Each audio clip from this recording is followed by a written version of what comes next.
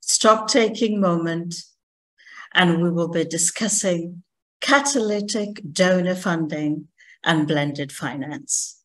I'm Oshani Perera, co-founder of the Shamba Centre. I'll be your moderator this evening. And our objective today is twofold. Firstly, we want to establish the importance of catalytic funding by donors. And secondly, we want to discuss the feasibility and the practicality of blended finance in food and agriculture. We are inviting our audience to keep asking our speakers questions, place them in the chat. Our speakers will be responding to them throughout the event. So will the Sustainable Finance team at the Shamba Centre. The webinar will be recorded. It will be on the websites of both the Shamba Centre and the Global Donor Platform for Rural Development. And the biographies of the speakers will also be appearing in the chat. So the chat is the place to keep your eye on. And let us begin. I turn to Tristan Armstrong, co-chair of the Global Donor Platform, to start this webinar and tell us the importance of catalytic donor financing. Tristan, over to you. Thanks very much, Oshani, and it's a real pleasure to be here tonight.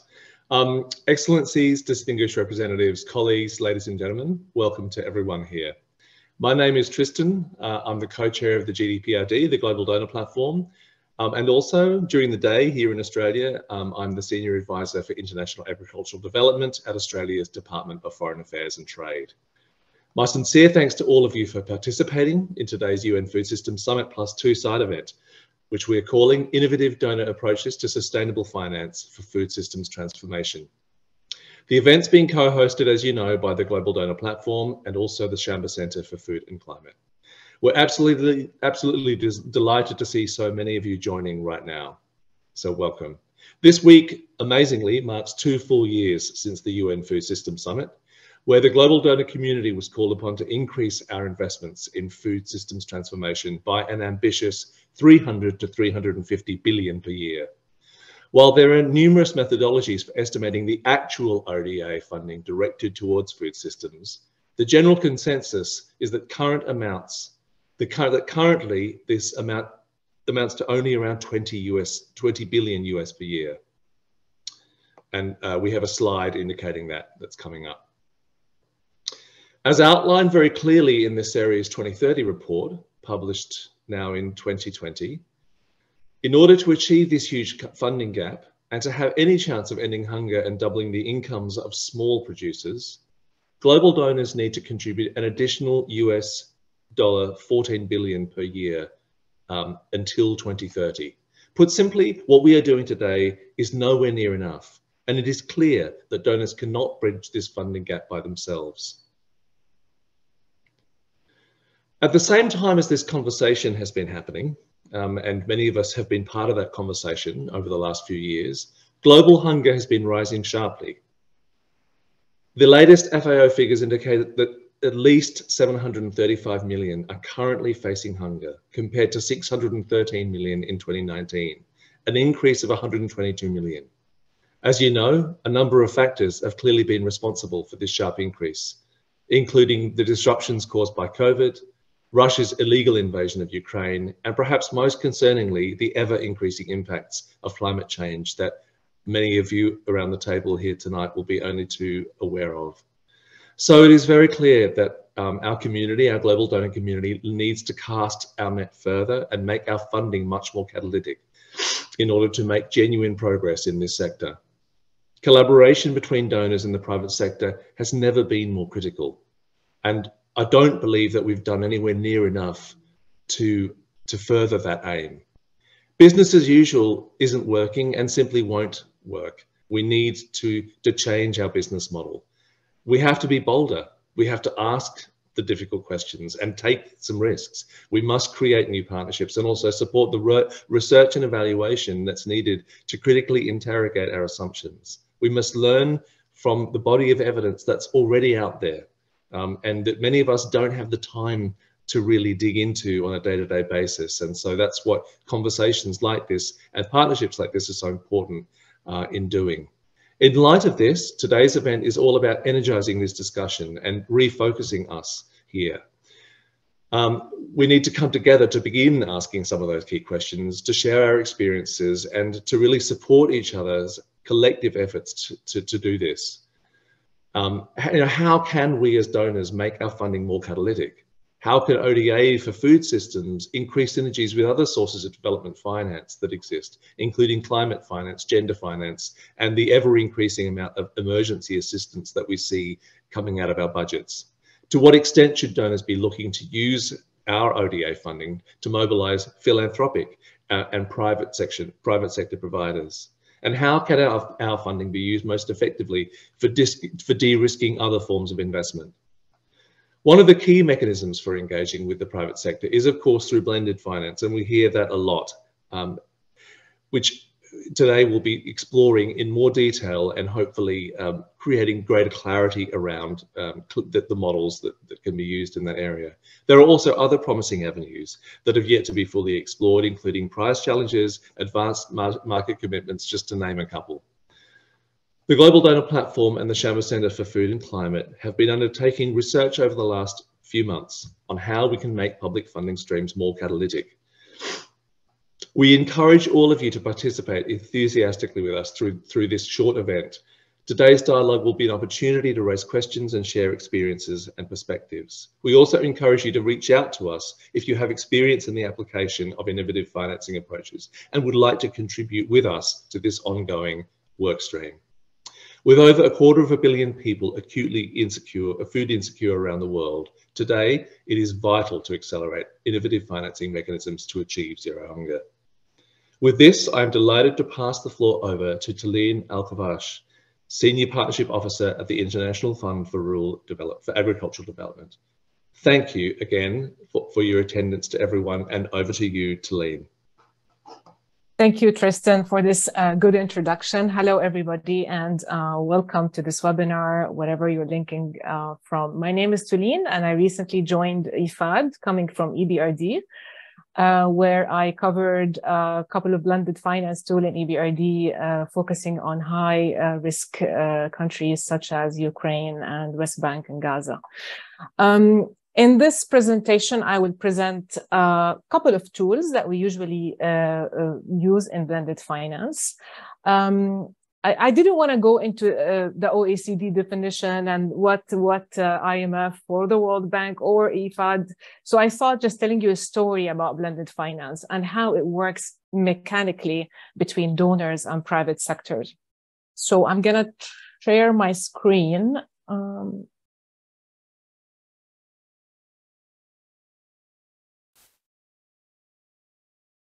Okay, so can you see my screen? Okay. Yes, Tuleen, we can see your screen, but we see the PowerPoint not in presentation. Yeah, it just keeps it keeps shifting each time I change it. So let me just try to do this.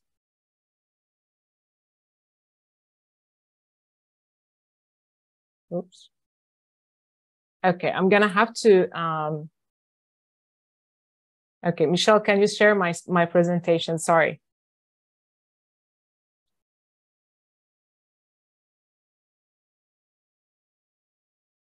Tuleen, you have to unshare your screen. I know. It just keeps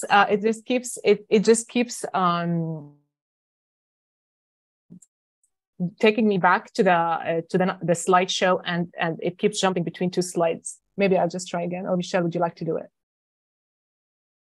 Ah, thanks, Michelle. Okay, so if you are to look into blended finance, if you just go to Google and write down blended finance, you'll find different terminology. So if we can go to the first slide. So you see all those kind of terminologies, and they're quite, complicated. And if you don't come from a finance background or you've never worked in blended finance, you'll find them challenging to understand. It's another language. In this presentation, we will be covering mainly two types of mechanism. We're going to talk about guarantees, and we will be talking about incentive grants. Next. Okay, so let's imagine you have a bakery shop, and this bakery shop requires a new oven, and you need some financing for your new oven. And you go to the bank and you ask for this financing. Next. Or you are a truck driver and you would like to buy a new truck because you can't afford the cost of your transport, given the new, the fuel prices. So you go to the bank and you ask for financing for the new truck. What happens at the bank?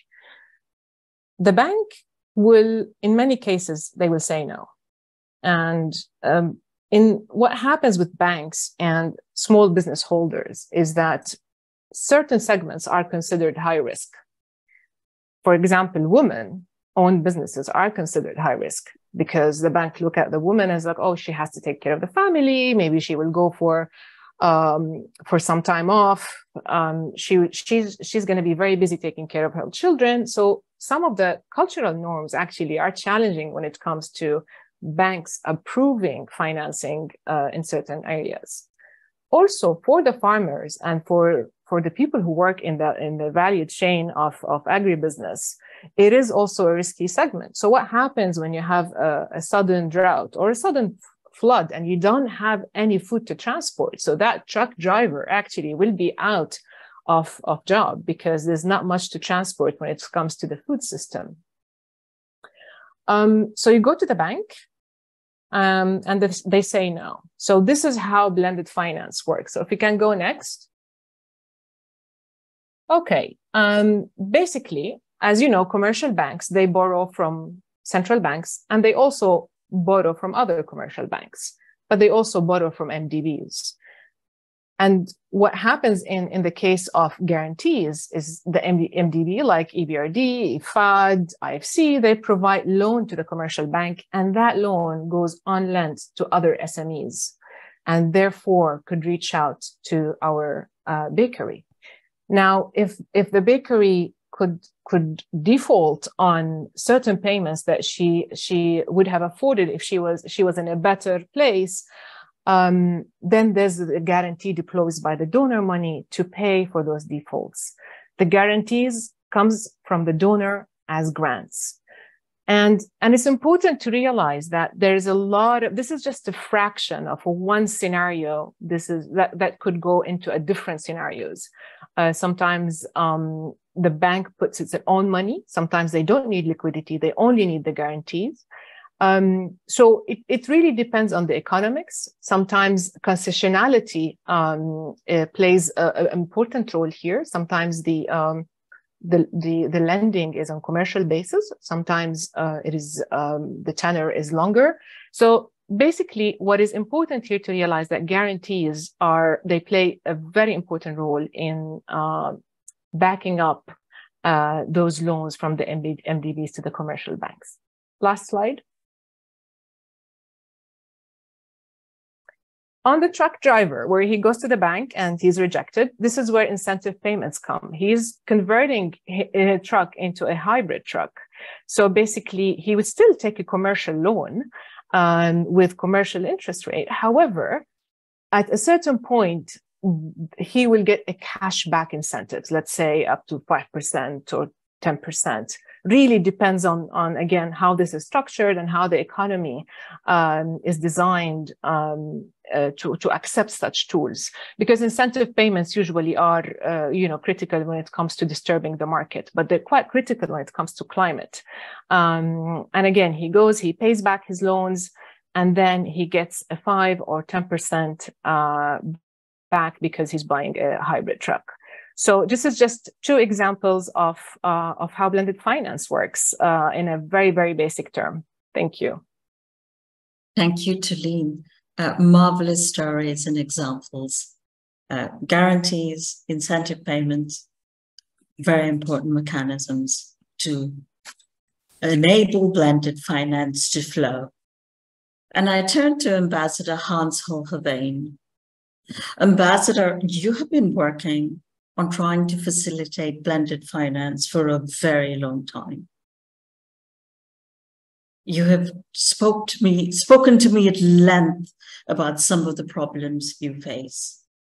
Could you tell us about the uncomfortable truth about the difficulties in promoting blended finance in food and agriculture? Over to you, Ambassador. Thank you very much, Oshani, and good afternoon, ladies and gentlemen, or good evening, good afternoon, and good morning, because when we are virtually, everybody can follow us.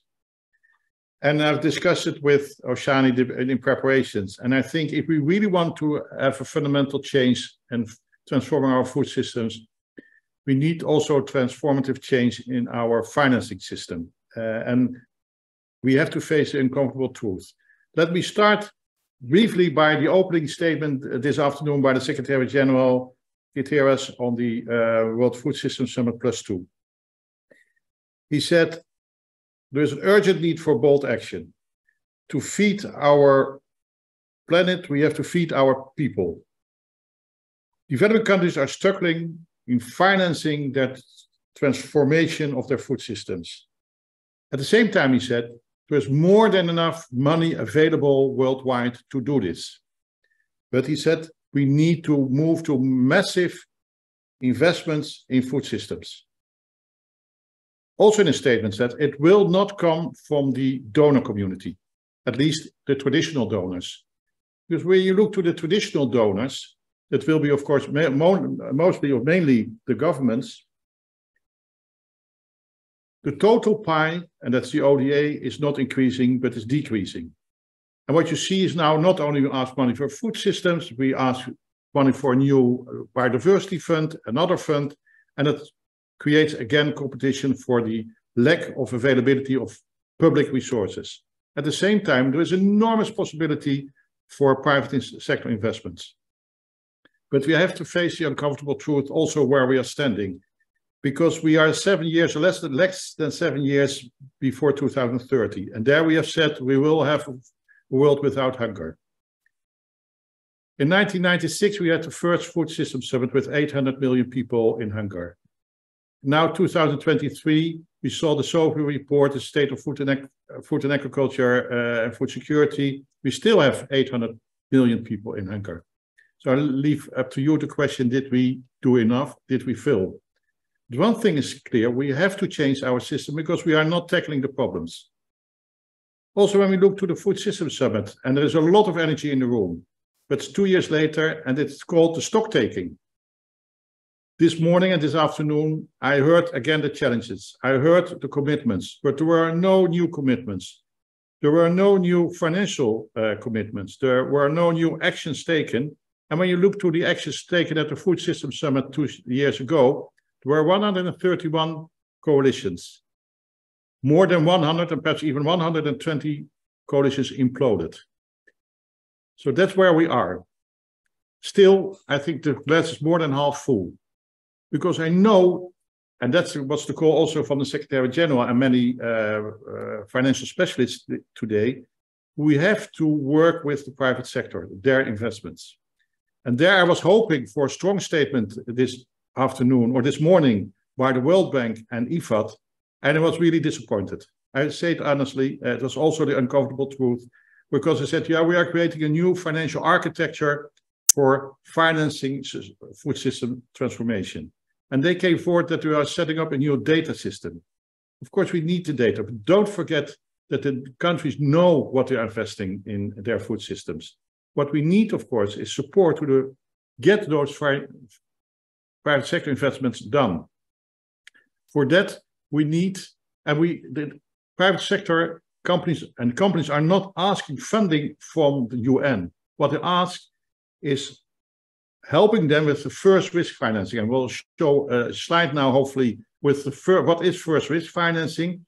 is that I have an example for a company, a dairy company, Friesland Campino, is willing to invest $75 million in Nigeria for transforming the system, the dairy system, reducing food losses, reducing methane emissions, reducing CO2 emissions. What they need in those 5-year program, $75 million, is some first risk financing. And it can be done via guarantees, by insurance, but it can also be done by technical assistance support. What they're asking now, and the proposal is made to IFAD, they ask for 5 million technical support for the farmers. We have been working now for 2.5 years. Vice President of Nigeria is at this moment speaking with the President of IFAD. I do hope that there is a breakthrough. Otherwise, we are going to lose this private sector investment. And that's what is at stake at this moment. If we can find that mechanism, and there we have financial institutions like IFAD and the World Bank, and they have more than enough money. And sometimes I think they are more occupied with their, I would say, AAA rating. Yes, I know I have to stop. A quick AAA rating, or getting more funding from donors. But let's focus. They have the key to unlock the investment at a massive scale, as the Secretary General is asking, in the developing countries. And I know at least 40 companies which are willing to invest more than $200 million. But that first risk financing has to be unlocked via World Bank, IFAD, and also the MDBs. My question is, let's do it. What's holding us back? Thank you. Thank you, Hans. Very compelling. Thank you. Christopher Wayne, Chris, the investment philosophy of the Acumen Fund speaks to and takes slightly a different tack to what Tuleen and the ambassador have been telling us about. So you provide debt and equity investments to smallholder agribusinesses who are working with small farmers, and you take a return of 0.89 cents on the dollar. And I repeat, 0.89 cents on the dollar. Now, this is very long, very patient capital. Chris, please tell us more. Thanks, Oshani, and appreciate the comments leading into my piece. I think it sets the stage very well, both Tuleen and the ambassador. And if the slide can be shown, I can introduce you to our model at Acumen, which is now quite old. We're hitting our 20th year anniversary. And way back in 2001, our founder, Jacqueline Novogratz, decided that she wanted to join the rigor of private markets with the flexibility and social ambition of philanthropy. And to do so, she created the really simple model that you're seeing here today. And it exists today at our pioneer level of investing. We take in philanthropy, grant dollars. We make investments into early stage entrepreneurs solving problems of poverty.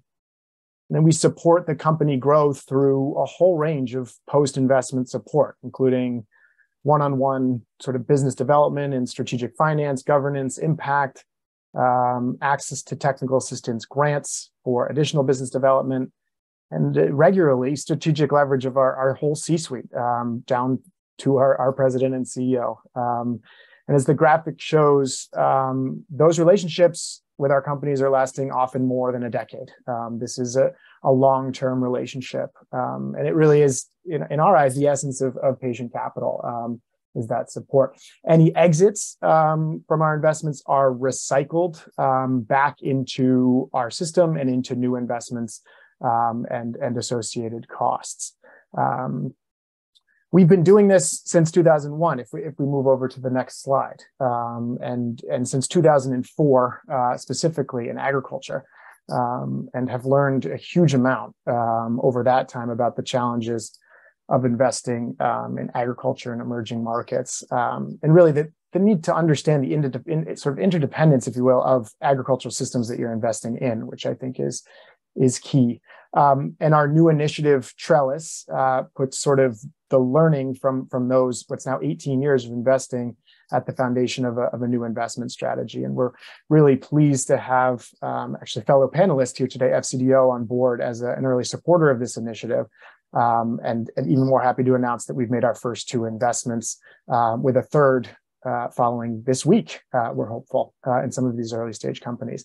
And to put some faces over the stories and just those sort of words in many ways, if we can jump to the next slide, I wanted to talk a little bit about a Sierra Leonean company called Lizard Earth.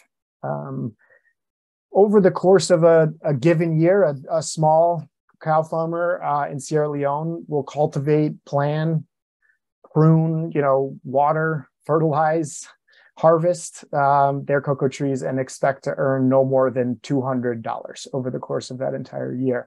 And that's the harsh reality that the founders of Lizard Earth sort of faced as they conceived of this aggregation and processing business in Calhoun, which is one of Sierra Leone's lowest income districts. So great growing conditions for cocoa, but the sector was super underdeveloped since the end of the Civil War. Aging trees, inefficient agroforestry practices, and sort of inefficient supply chains broadly. A lot of companies would see that and run away, but Lizard Earth saw a possibility here. They structured a business model around a 365-day climate resilient agricultural training program for these farmers, a community level fermentation and drying center, bean processing centralized, and a plantation management model that sort of fostered entrepreneurship for many of these farmers going through their program. In essence, they help farmers grow better cocoa, then they buy it from them at a premium price, and drive that value back into the farmer businesses that they're working with. And the impacts have been extraordinary.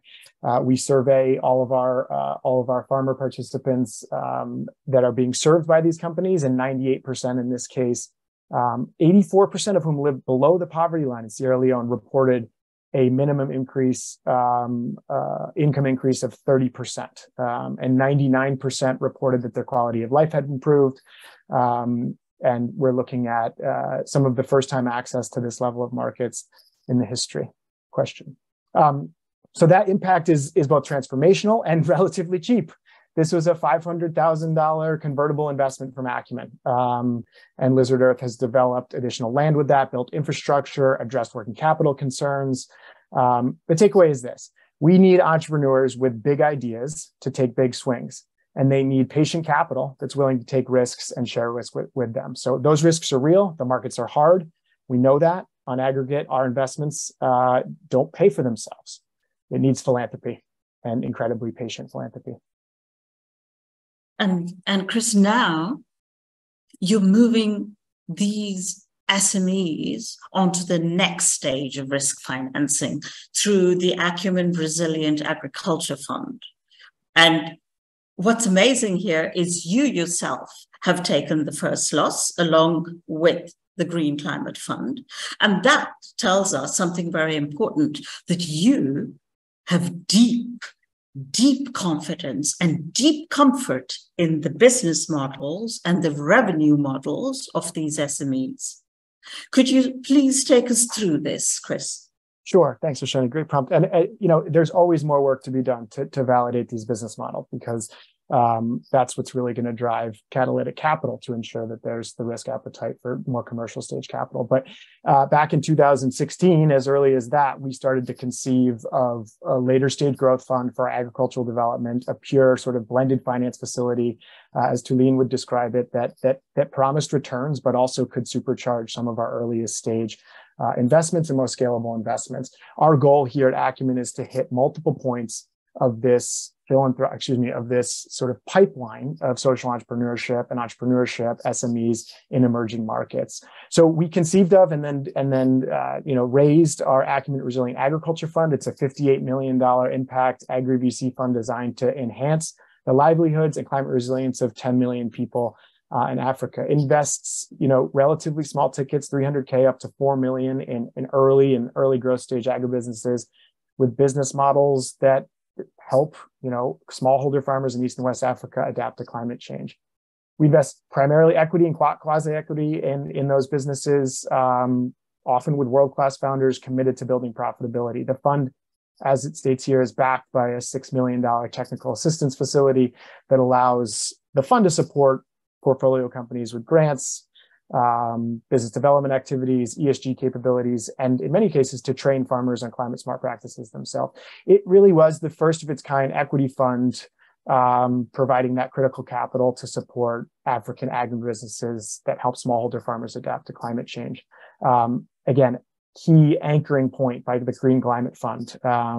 It's also supported by the Dutch Entrepreneurial Development Bank, FMO, the Soros Economic Development Fund, Proparco, a whole range of other of sort of large-scale institutional investors. And then critically, IKEA Foundation and other folks came in to support some of the really critical first loss piece here. It's actually managed by Acumen Capital Partners, which is a wholly owned subsidiary of Acumen. And it was really GCF, IKEA, and FCDO that supported the technical assistance facility. And just to give you an example of how this could work, put in practice, and this is harder than it sounds through this example, and I'll fully acknowledge that. But the company Ethio Chicken is a great example of one that's moved from our patient capital investing to growth stage investing. They provide smallholder farmers with a really robust, disease-resistant chicken that can thrive in local rural conditions and is significantly more productive in terms of eggs made than local birds. And believe that those dual-purpose birds can eliminate poverty and malnutrition across East Africa. And way back in 2014, Acumen invested $500,000 into the company. They were at that point only selling 600,000 chickens per year to families in Ethiopia. Today, we're happy to announce that they sell 600,000 chickens per week and have adapted sort of their operations dramatically through an ARAF iteration of this called Uzima Chicken. They've now expanded to Burundi, to Kenya, Rwanda, and Uganda. A third iteration of this, Flow Equity, is supported by ARF, expanding them to Kenya, Ghana, Cote d'Ivoire, Mozambique, and Malawi. Amazing, Chris. Your work is amazing. And it speaks to what Tristan said earlier when he opened this event, that there has to be this tight trust, collaboration, and systemic link between the different providers of philanthropy, capital, and risk money. Fantastic work. Thank you. And if I may turn back again to Ambassador Hoogeveen, Ambassador, listening to Chris, what are your thoughts across the many years you've been pushing blended finance? What are your thoughts on the transaction costs and the bottlenecks to do what Chris has done?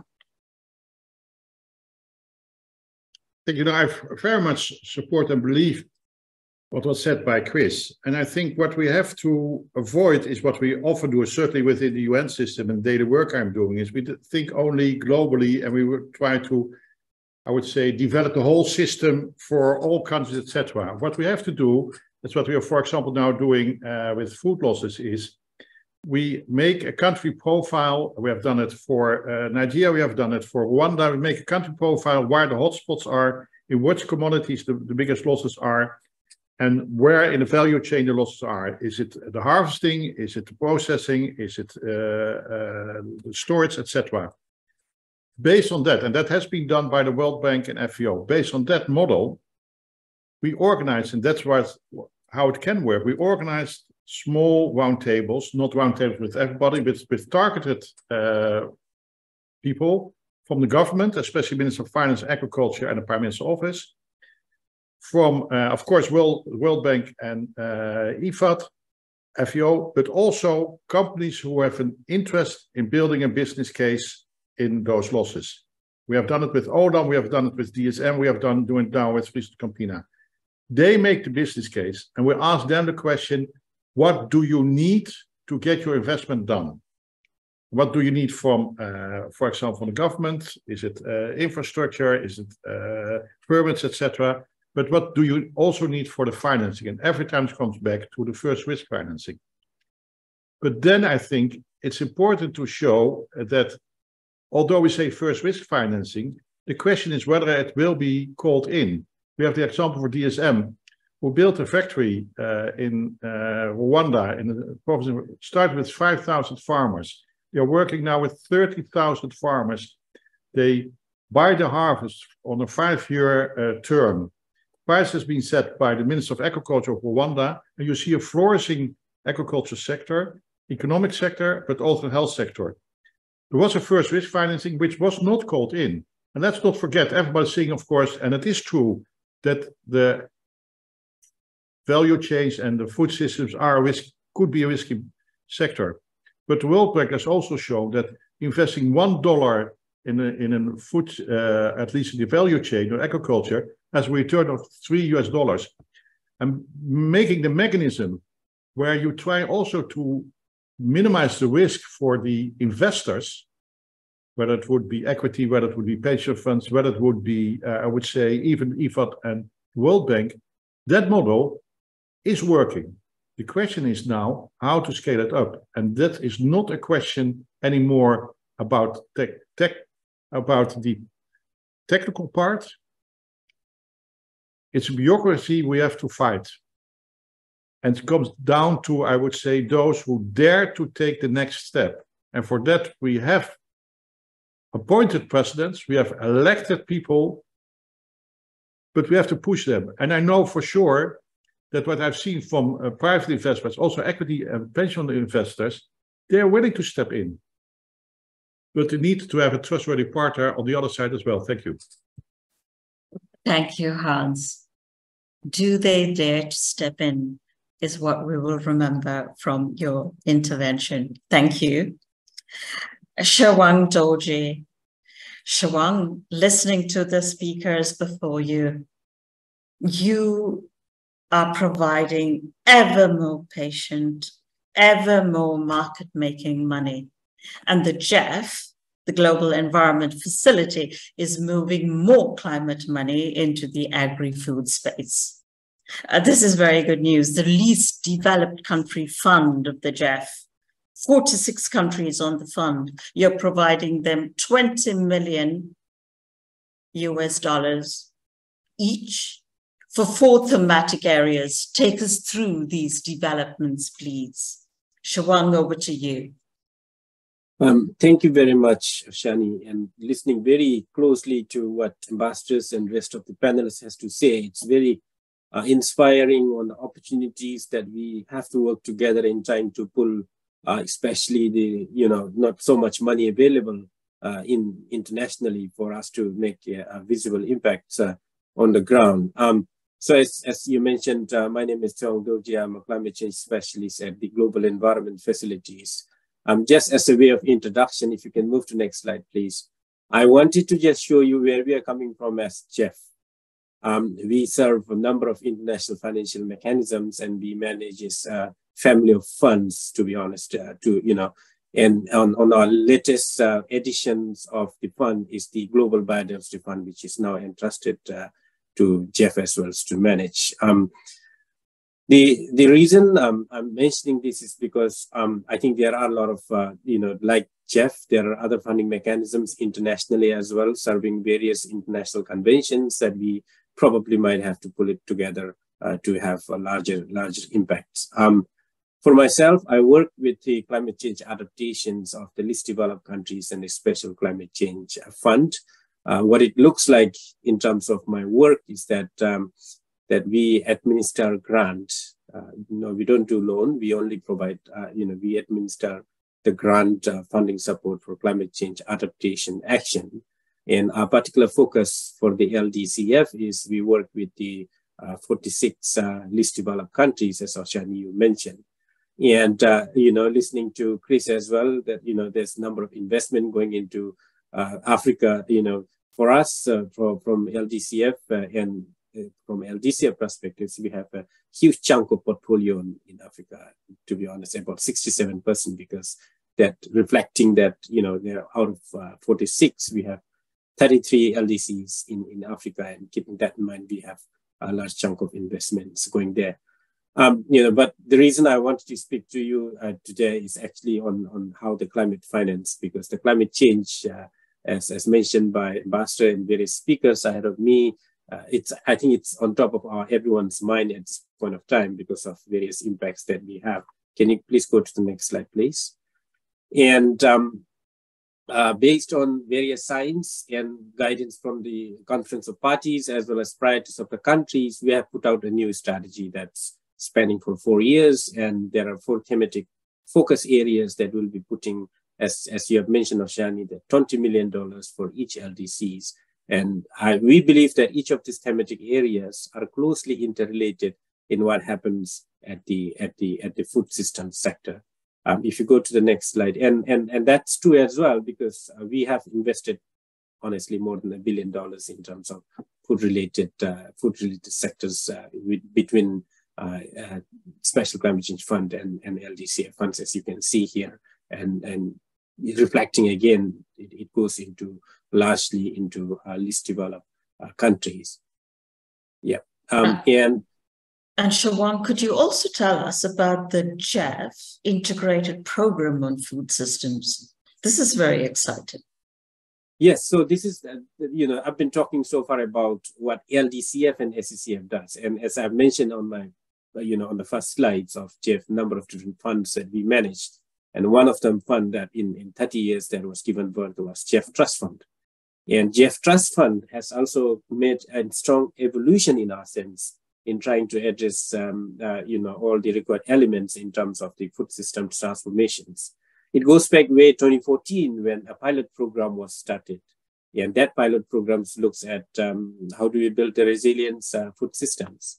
And that pilot program actually gave lots of important lessons. And when GEF 70 started in 2018, that program actually became one of the integrated impacts program for food system transformations. We learned a lot of lessons from that as well.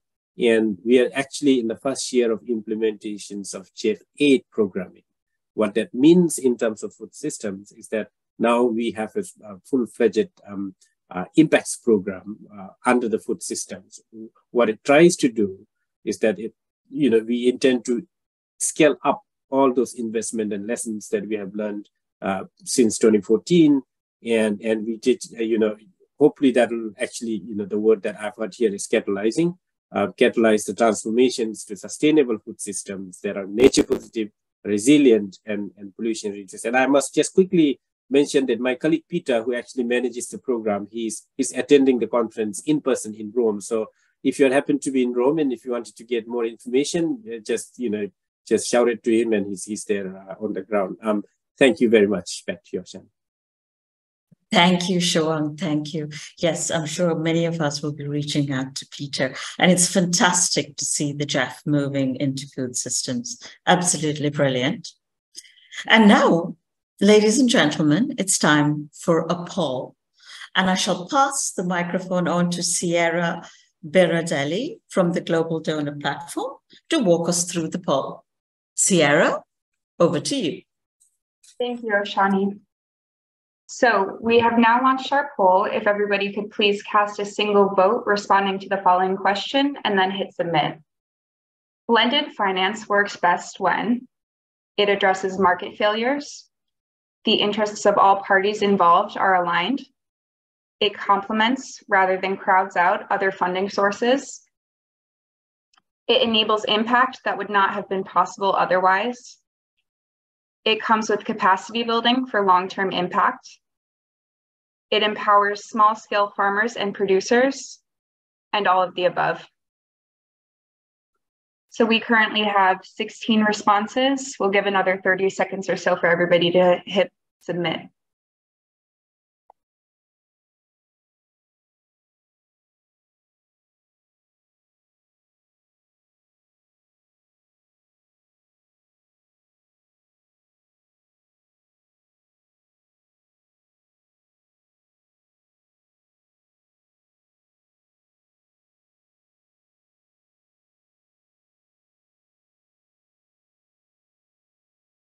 Okay, we're at about 70% respondents.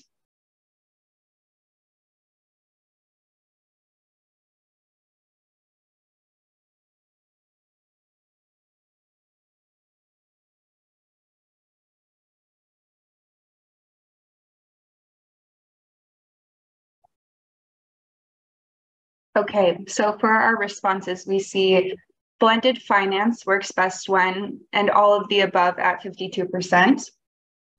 This is then followed by it enables impact that would not have been possible otherwise, followed by it empowers small-scale farmers/producers, and it complements rather than crowds out other funding sources.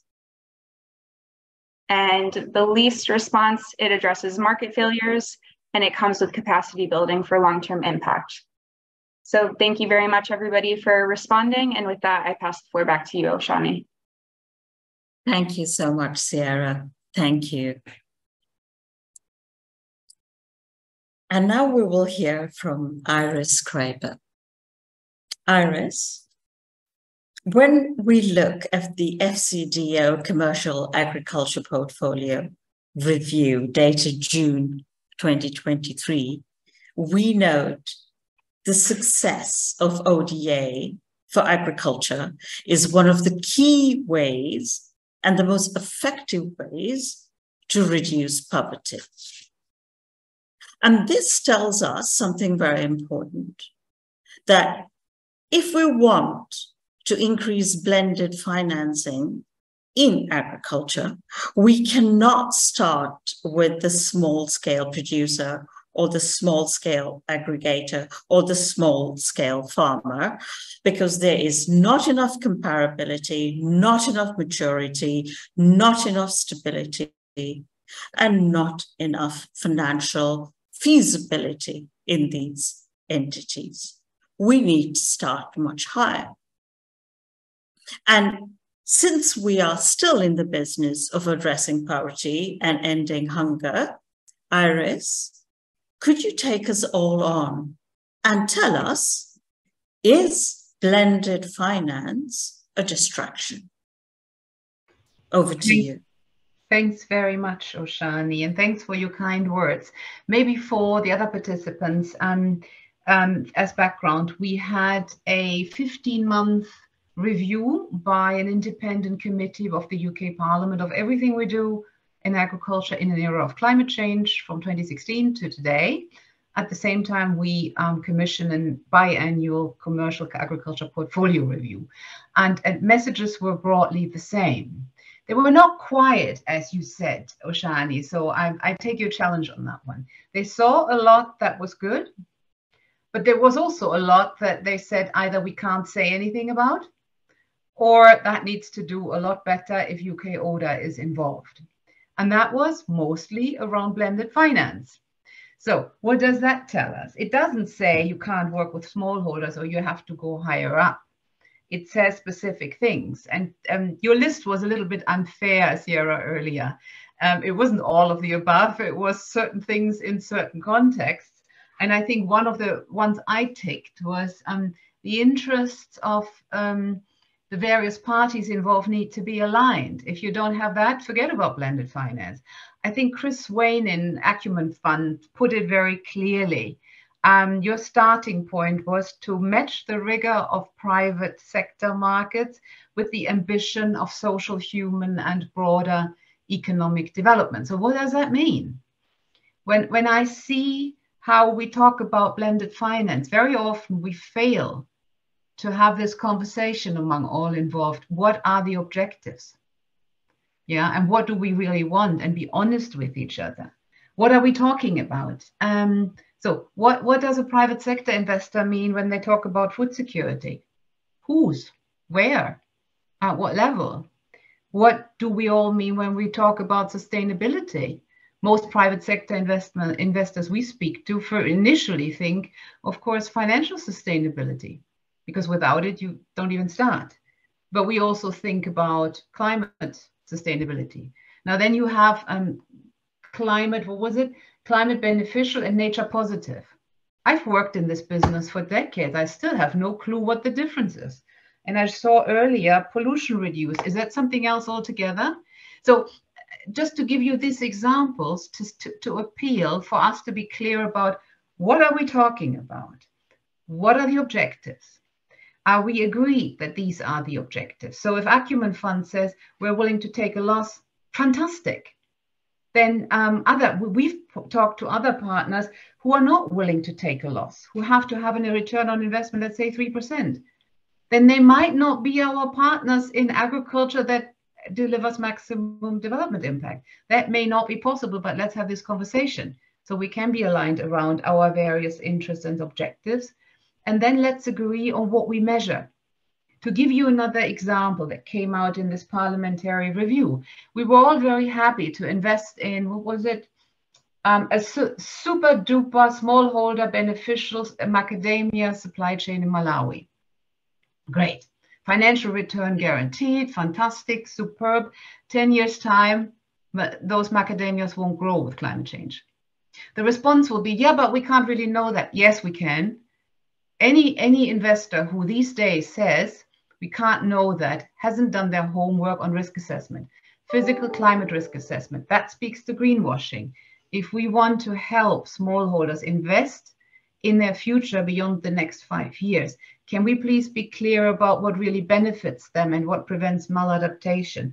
All of these things need to be on the table, need to be looked at, need to be agreed before investment choices are made and agreed, and they need to be accompanied with robust monitoring. Somebody also said earlier there is a lot of TA that's needed. We found that in our investments. For example, we've spent tens of millions of UK orders subsidizing GovSP, private sector window, to just provide TA, going into the poorest countries to seek out opportunities where others might do seed investing. That's not for IFC, but to seek out opportunities, to generate those opportunities, to support new investments, to de-risk, to maximize the development impact, and to work with with countries and investments afterwards. So that costs a lot of money, and that needs to be grant. That must be grant money. We've also put investment money in to pull out, to leverage other funding in that. Many of you have spoken about de-risking. That is the greatest challenge.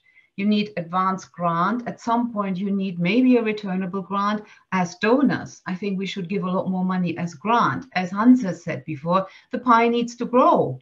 We cannot just steal from Peter to give to Paul to say, oh, we'll have more climate money in humanitarian or biodiversity or whatnot, and assume the pot cannot grow, but we'll tick all those boxes. And it can't just be loan, where grant is needed to originate deals, to nurture them to a stage where a loan can be beneficial. At the moment, we've commissioned a quick policy brief earlier in the year about what we can expect from the private sector if the objective is food security.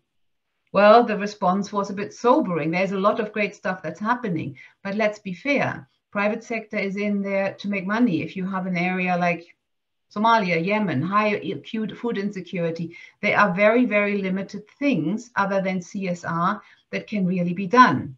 Also because it's super high risk, then you need grant again to buy down the risk, to generate opportunities, etc., etc. Another lesson was we all tend to, well, we all love working with the IFC because our donor money is safe with them, but then they say themselves they are not in the space of small scale, they're not in the space of origination, and they also mostly work higher up. So where the need is to work with local SMEs, then we need others. And that needs to be probably, that deal pipeline needs to be improved a lot. So when you ask me, is blended finance a distraction? Only if we talk without clarifying what we actually talk about, what we want, and where it's needed. So it's not a panacea. I would wholeheartedly agree with Hans saying we need to grow the pie, whatever money comes in, but that needs to be based on agreed objectives and a results framework that's robustly monitored to enable us to demonstrate results, but also to learn and to fail. And when we fail fast. I'll leave it at that, Oshani. Thank you very much. Thank you, Iris. Very important to take away what you said at the very end. It's very important that we are allowed to fail. And if you're allowed to fail, it could be a fast failure. We do have a few minutes for one question that the audience is posing, and that is the last question that came up from Arun Raditya that says, for small producers that are working in a given landscape and don't have the technical expertise to understand a phenomena like you were describing, Iris, shall we plant macadamia or shall we plant a much more climate resistant and water resistant crop? Where would be the first point of entry for business acumen? Would you like to answer it, please, Iris? That is a good question. I would suggest Acumen probably, that's probably for Acumen to answer.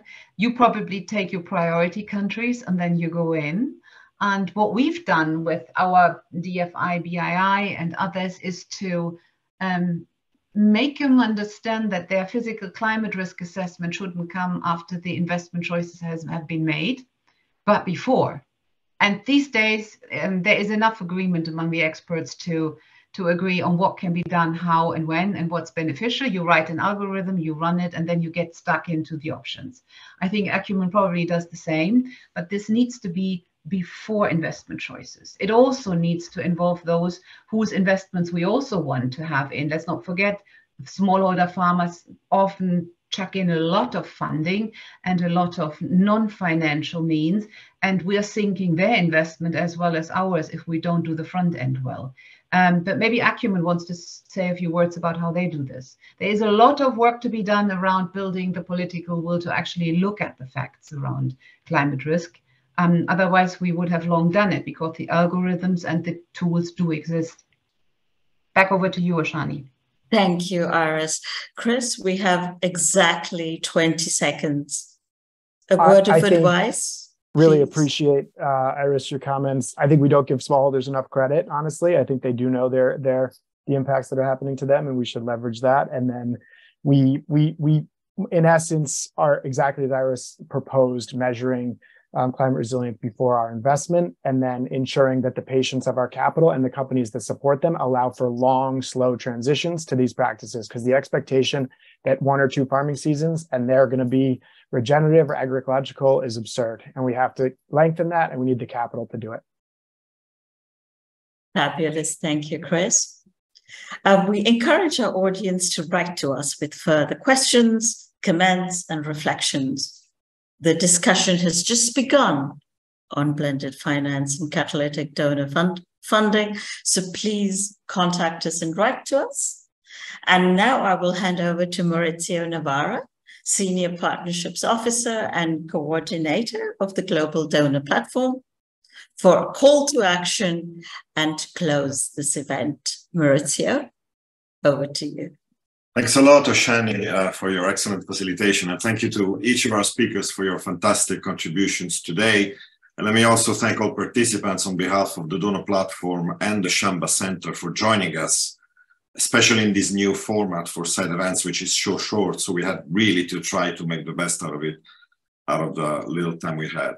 So we have heard many concrete points on the need for the global community to strengthen our collective efforts and collaboration with the private sector to make donor funding more catalytic, to achieve progress towards ending hunger. Now, our speakers have emphasized the need for better linkages and increased synergies with other sources of development finance, such as climate finance. And we have also heard about the critical need to de-risk investments, how the work of the donor community can be vital in revitalizing small businesses and SMEs in the food system space. So these are just a few points our speakers touched upon today. Now, the platform and the Shamba Centre will continue to promote dialogues on innovative approaches to financing food systems transformation.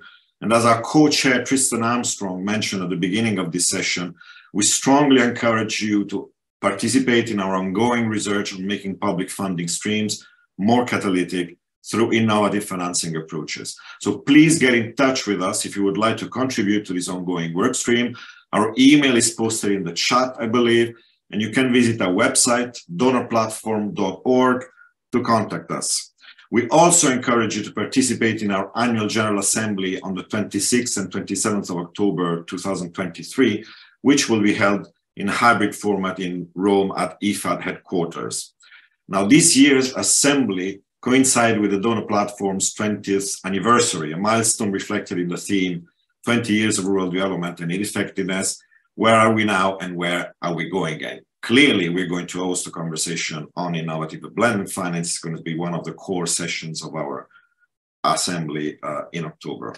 So let me close this event by warmly thanking our distinguished speakers and participants, Oshani for your moderation, and our colleagues at the Shamba Centre for Food and Climate for leading this important work stream. Thank you for being with us, ladies and gentlemen, and see you next time.